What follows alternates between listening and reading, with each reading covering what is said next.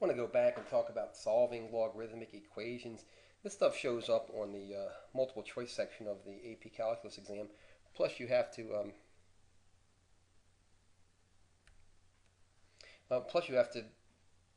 be able to use this as you do the free response part of the AP exam. So let's just go over a couple of problems. Let's start with this one, if you don't mind. What I'm going to do here is this. We have e. Remember, e is a number, right? E is a number, right? E is not a, wow. E is not a variable. E is a number. So we're going to treat it like a number. So we have e to the 2x is equal to 9. So first thing I'm going to do is take ln. I'm going to take ln of both sides, right? Somebody asked me today, they said, why do you have to take ln of both sides? Well, it goes back to these equality rules of algebra. So we took ln of one side, we have to take ln of the other. If you don't mind, I'm going to translate ln to log base e, right, of e to the x power. Here, on this, I don't need to do that. I can if you want me to, but I don't really need to do it here because it won't help me much. Remember that we can just take a look at this for just a second. And what I want to do is I just want to simplify this one part here. So what I want you to look at is this. I'm not solving this. I'm simplifying this thing right here. And to simplify this, remember what the question is. The question is here. The question is here is e to what power is e to the x? Oh, sorry, this is 2x. Here's 2x. Well, the answer here is just this 2x, right?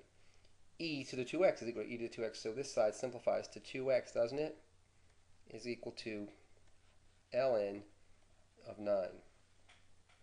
So far, so good. Here, what I'm going to do is divide both sides by 2. So we get x is equal to, my division by 2, I'm going to call that 1/2 here. And I'm going to call that ln of 9.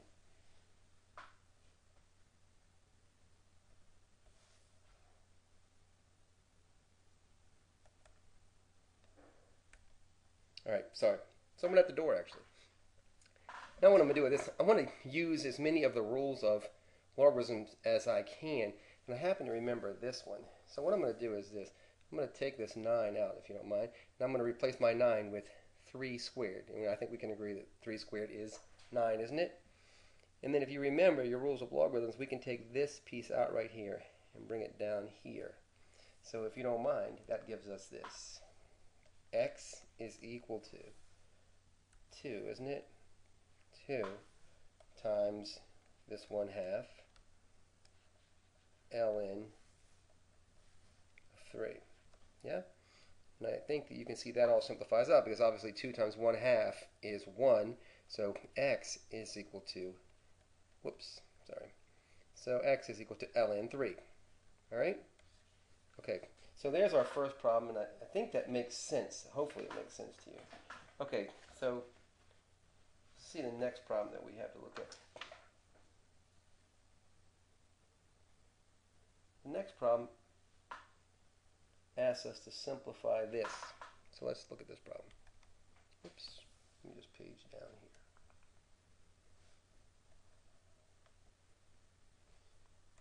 here. I'm asking us to simplify this. 2,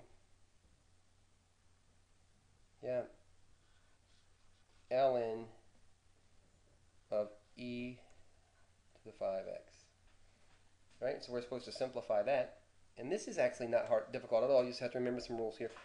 The first thing I'm going to do, frankly, is I'm going to use the rule that we just used. I'm going to use it backwards. I'm going to send this back up here.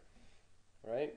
And I'm going to say that ln of e to the 2 times 5, 10x. Yeah? The 10x.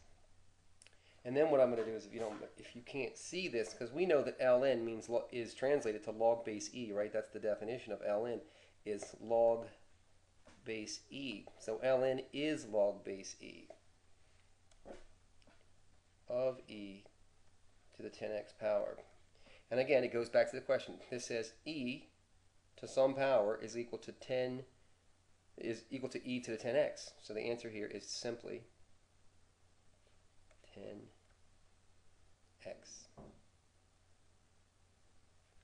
So 10x is our answer. Okay?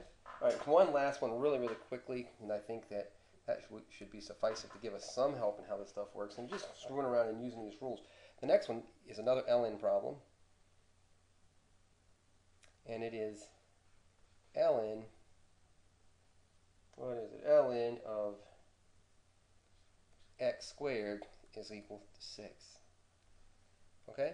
For a second. Again, going to translate this out, right? Going to translate this a little bit just so I can use it. That we know, again, that ln of x is exactly the same as log base e of x, in this case of x squared is equal to 6. I'm asking you to buy along with me that these are exact equivalents, right? I just substituted one for the other. Now I'm going to take this is in logarithmic form, I think we can agree, and I'm going to put this into exponential form, right?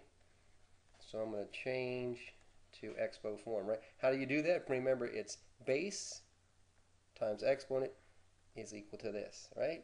So what we'll get here is e to the 6th power is equal to x squared. Is that all right? And then I'm going to do exactly what you think I'm going to do here, which is lose my place on the page. Okay, I'm going to take the square root of both sides, obviously, right? Square root of both sides. And we get x is equal to the square root of e to the 6th power. And of course, you can substitute this, you can simplify this out a little bit more, okay? Good work.